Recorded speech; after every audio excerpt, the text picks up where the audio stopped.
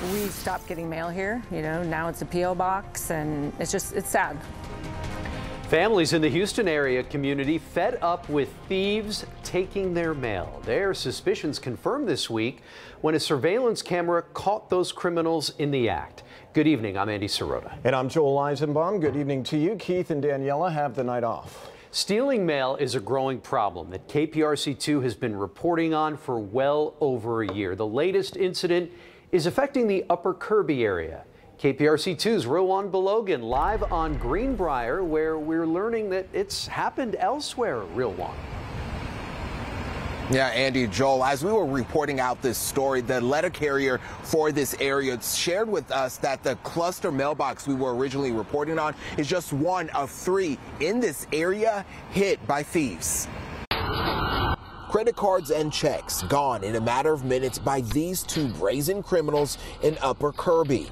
The 2 casually walk into this cluster mailbox, ransacking it as the owners were steps away. They didn't even care.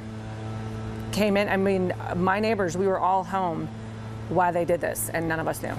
And it took them maybe 3 minutes.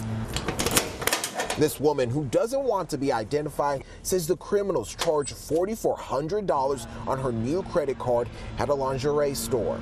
It's just been a nightmare. So now it's closing bank accounts. Month after month, Houston is in the top 5 as far as stolen checks. Checks stolen from mailboxes, then washed or cleared so the criminals can write whatever amount they want to pay themselves. Here are 2 ways you can protect your gifts. Head to the USPS's website, then hover over Receive Here, then go down to Inform Delivery. Click it, then sign up for free.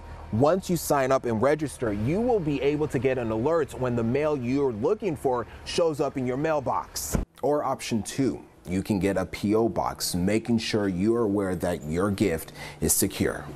It's sad. It's frustrating, sad. Now, Houston police tell us in that surveillance video you saw of those 2 people as they walk off camera that they stole 2 packages. So they are investigating that while the USPS police is investigating the theft at the cluster mailbox itself. Reporting live, Roman Belogan, KPRC 2 News.